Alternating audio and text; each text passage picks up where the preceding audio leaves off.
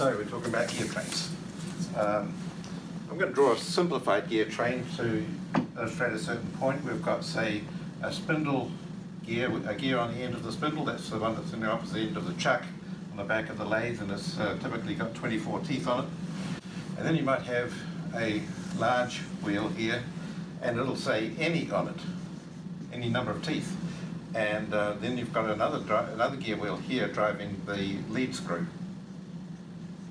And we want to know how fast the lead screw is turning, basically. And it may have 24 teeth on it as well. So why does this one say any? Well, it's sitting on a shaft that's not connected to anything, so it's really not doing anything, and the RPM of that wheel doesn't really have any effect. However, this one's connected to the chuck and this one's connected to the lead screw, so they are important. So let's say we put an 80-tooth gear in here. What effect is that going to have? Well, you've got your RPM from the spindle, I'll call that RS, and we want to figure out what effect it's going to have on the lead screw. Actually, I'm going to put LS here for lead screw, and that's equal to R of the spindle multiplied by the gear ratios. So this big wheel is going to be, since it's got 80 teeth on it, and that one's only got 24, it's going to be turning more slowly. So you want a ratio that's smaller than 1, so the ratio will be 24 over 80. So you multiply your spindle speed by 24 over 80, and that'll give you the RPM of this wheel. It's not doing much, but it's driving this one here, and the speed of this wheel will be faster than the 80 speed wheel, so it'll be 80 over 24 ratio. So you multiply that by 80 over 24, and that'll give you the RPM at this point here on the lead screw spindle. But as you can see, of course, these numbers all cancel out. 24s cancel, the 80s cancel, and you're just left with RS. So this whole gear train is a 1-to-1 ratio. So your lead screw is going to be turning at the same RPM as your spindle. Because these 80s cancel, of course, you could have any number of teeth on here and they'd always cancel. That's an important point. That's why these idler wheels don't really do anything, and you can ignore them in your gear train. This whole same principle applies to the reversing gear. Say you've got a spindle gear running at 24, and it's driving a pair of gears which are used for reversing. On my lathe, that's a 32-tooth gear on here, and there's another 32-tooth gear here, and they're connected together on a plate. And you've got a lever out here to move it. And then that drives a little shaft called the reversing stud gear shaft, and this has another little gear on it, and that's got 24 teeth as well.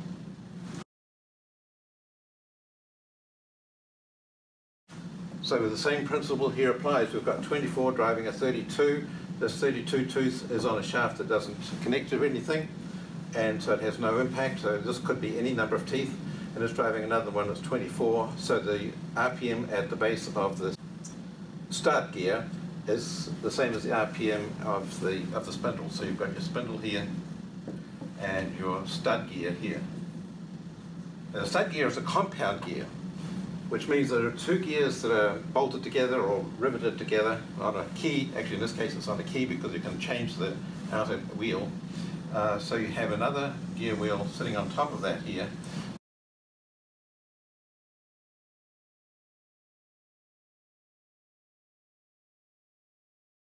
And you can vary the number of teeth on the stud gear, and it will have an effect because of the fact that this small gear is driving a bigger wheel, or a different size wheel.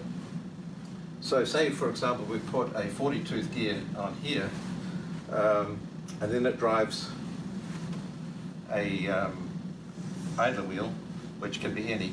We can ignore that really. And then it goes on to your lead screw gear. And so the lead screw gears are interchangeable as well, and it is important because it's connected to the lead screw shaft, as we talked about before. So if we put a 24 here, 24 there, this is going to be, the stud gear, remember, is turning at the same speed as the main spindle. We've got a 42-tooth gear here. So the RPM at the lead screw in this case is going to be RLS equals R spindle times what ratios? Well, this bigger wheel is going to be sending teeth past at a faster rate than the smaller one. So you're going to multiply by a big ratio, 40 over 24. It's driving this one here. Now, another way I like to look at this with these idler wheels is, if you think of the number of teeth per minute that are going past this point, it's going to be the same as the number of teeth per minute going past that point, and that's why it doesn't have any impact on their final results. So we can ignore that wheel. If this is 24 again here, and you've got 40 there, this small wheel is going to be faster than the large wheel. So you're going to need a ratio that's bigger than 1, so go 40 over 24. And just for completeness, I put in an 80-tooth gear in here instead of any. So now we'll complete this calculation. You can actually leave those 80s out. So your RPM of the lead screw is the RPM of the spindle, that's right, multiplied by 40 over 24, multiplied by 40 over 24 again, and that comes to 1600 over 576, giving a ratio of 2.77. So we'll simply start with the stud gear, which we know is turning at the same RPM. The stud gear RPM is the same as the RPM of the spindle. That drives a gear usually labelled any, and as we decided before, that doesn't do anything, and is connected then to the lead screw gear. The important things are the number of teeth on the stud gear and the number of teeth on the lead screw. So the ratio of the speed of the lead screw will be the ratio between these numbers of teeth. So the RPM of the lead screw is equal to the RPM of the spindle times number of teeth on the spindle over the number of teeth on the lead screw. So a typical setup for a Imperial lathe, according to the Boxford manuals, is to have a 20-tooth gear here and a 56-tooth gear here. So in that case, the RPM of the lead screw is going to be TS20 over LS56. If I divide top and bottom by 2, that's 10 over 28, a ratio of 1 over 2.8. Now, that might seem like a kind of random number, but it's actually an interesting fact that that's the standard setup. We then have to look at what happens when this gets fed into the lead screw gearbox. So that's a whole another issue. So let's cross this whole thing out. Just remember this ratio of 1 to 2.8.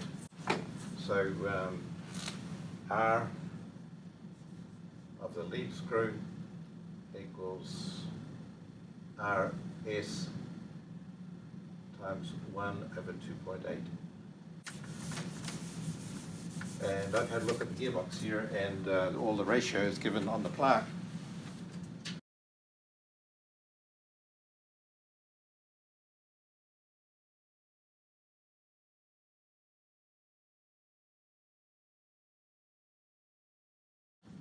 The lettered lever, ones with A, B, C, D on it. That gives ratios that are like 8 threads per inch, 16, 32, 64, and 128. And then you've got the numbered lever, which gives other ratios. And it gives ratios which are in the form of 8, 9, 10, 11.5, 12, 13, 14. And the overall ratio of the gearbox is determined by multiplying whatever number you choose on here by this number on here. Those of you who are observant may notice that I've made a mistake here. The row of numbers at the top is labelled lettered lever, and I've written numbers on it instead of letters. The row at the bottom is labelled numbered lever correctly, but I've written letters on it, so the letters and numbers are reversed. If you look at this old copper plaque here, this gives the imperial settings for the gearbox, and you'll see right in the middle of the plaque there's a column with AA, B, C, D, E on it, and we'll see that A with a 22 stud gear gives a feed of 8 threads per inch, and if we go to B it's 16, if we go to C it's 32, D is 64, and E is 128. And if we go across the columns you get these other odd ratios.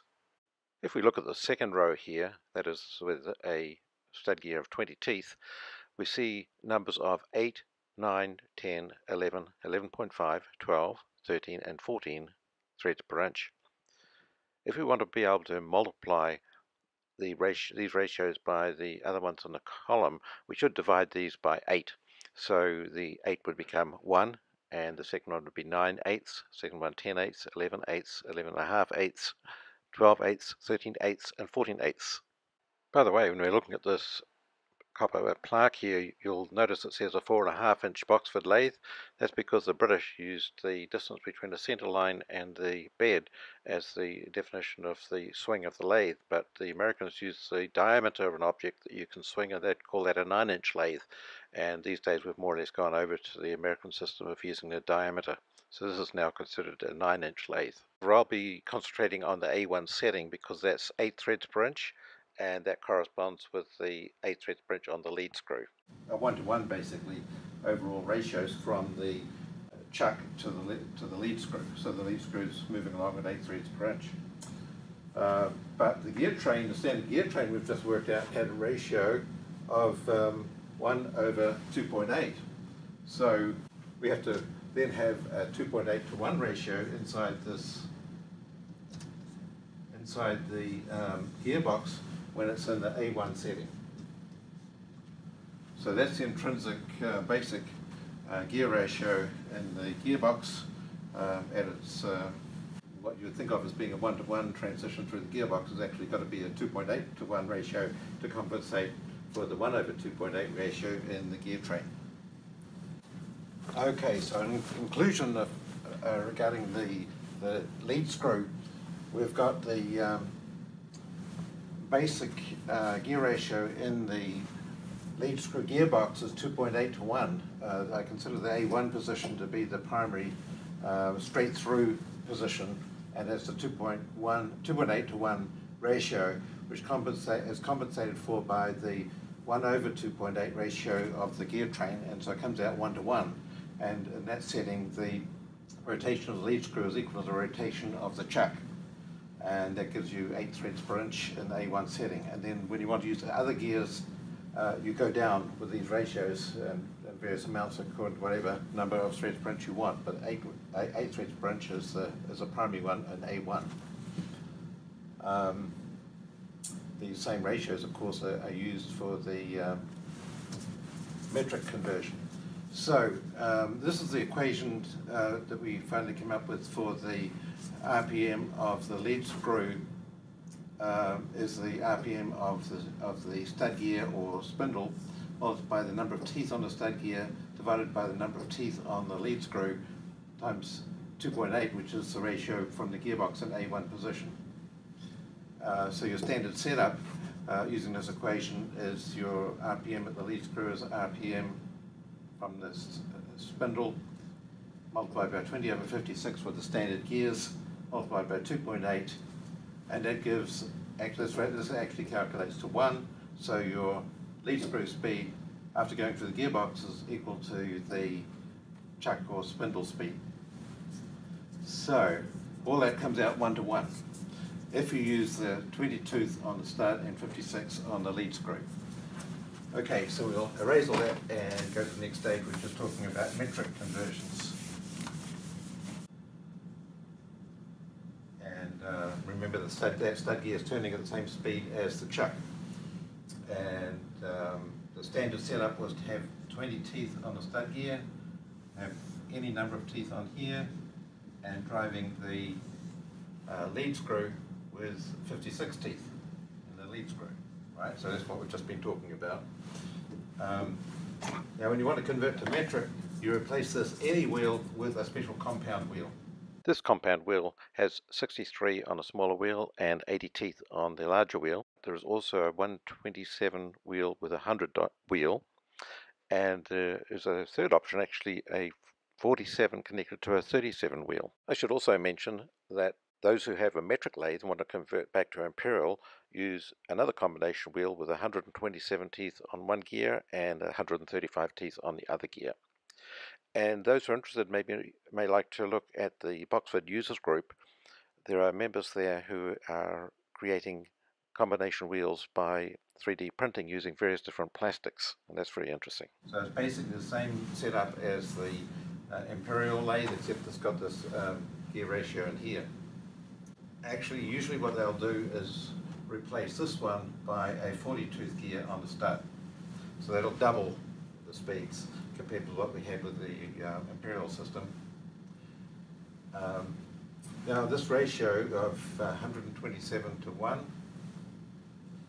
is 127 over 100 equals 1.27, but because we've replaced the 20-tooth stud gear by a 40-tooth, we've got to multiply that by 2, and that comes to 2.54, which is the number of centimeters per inch. So that gives you your metric conversion. There's also another option.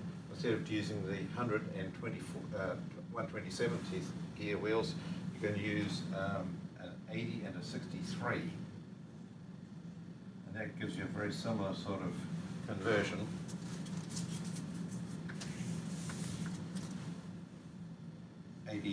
over 63. It's multiplied by 2 again because we put a 40 stud gear in there, and that comes to 2.53968. A lot of other numbers, and that's pretty close to 2.54, and the error in that is very small. And that comes to 0.99987. I'll subtract 1 from that. And that gives an error of 0.000125, or 0.0125%. So it's very, very close to giving you a straight metric conversion. Okay, so I found a textbook that said to use this particular setup for metric conversion in order to have a pitch of 4 millimeters. So I checked over the calculations and it works. This time they used the stud gear of 32 and put in a metric conversion gear with a 127 tooth gear driving a 100 tooth gear, and that driving the lead screw with a 56 tooth gear on the lead screw. And I wanted to check that worked. So we took this equation that we derived earlier, where the RPM of the lead screw after going to the gearbox was 2.8 times the RPM of the chuck or stud gear, multiplied by the teeth on the stud gear over the teeth on the lead screw. We get the RPM of the lead screw is 2.8 times 32 over 56. And we also now have to insert the ratio of the metric gear change, which is 100 over 127. It's actually slowing down the RPM because you've got a bigger gear driving a smaller gear. So it's 100 over 127. That gives a ratio of 1.25984. Guess we don't need this in here. With the A1 setting, it says to use the setting for 8 threads per inch, which is A1 on the gearbox, and so then this ratio is got to be divided by 8 to give this, and that's the feed in inches. So we multiply that by 25.4 millimeters per inch, and it comes out to 4 millimeters pitch. So yes, it worked. So here we have another example where the table on the end of the lathe said to get a 7 millimeter pitch we should use a 56 tooth stud gear and a 56 tooth lead screw gear, and set the gearbox on A1. And so here when we do our metric conversion, we've got the lead screw speed 2.8 from the gearbox times 56 to 56, which is this gear ratio, multiplied by 100 over 127, which is the ratio of the compound gear for the metric conversion, and that gives us 2.20472 RPM as the lead screw speed. It's relative to the chuck speed. So with the A1 setting is 8 threads per inch normally, so you divide that by 8 and you get a pitch of 0.2755 inches, and we multiply that by 25.4 and we get exactly 7.000 millimeter pitch.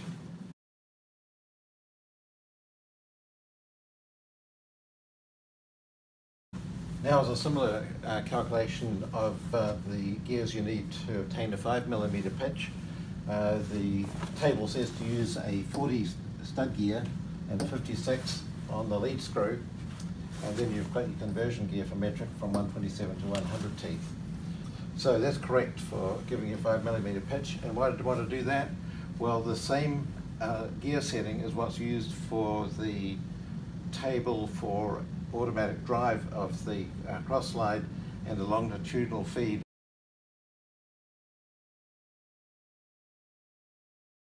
$5mm pitch is equivalent on their table to 1.7 millimeters per turn feed rate. That means that the ratio inside the apron is 0.34. That's 1.7 over 5 is 0.34. So that's the gear ratio that's applied inside the apron of the carriage in order to provide the longitudinal feed.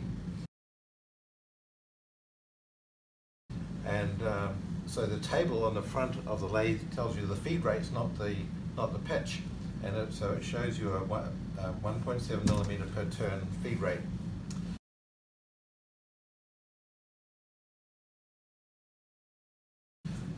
Now that's the longitudinal feed rate, but the cross feed is 0.3 of that.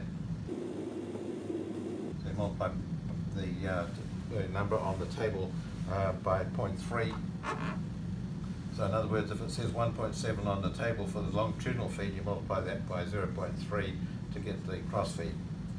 So that's how the power feed system works. And they always recommend using the stud gear at 40.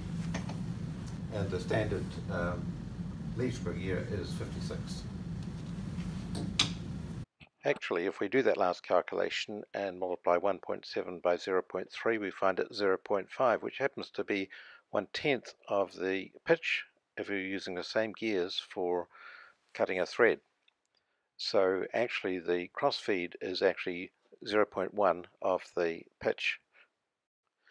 Putting that another way, if we wanted to have a cross feed rate of 0.7 millimeters per turn, we could set it up for a pitch of 7 millimeters, and from this silver table you can see that that requires a 56 stud wheel size and an A1 setting on the gearbox to get 7 millimeters pitch, and 1/10 of 7 millimeters is 0.7 millimeters per turn on the cross feed.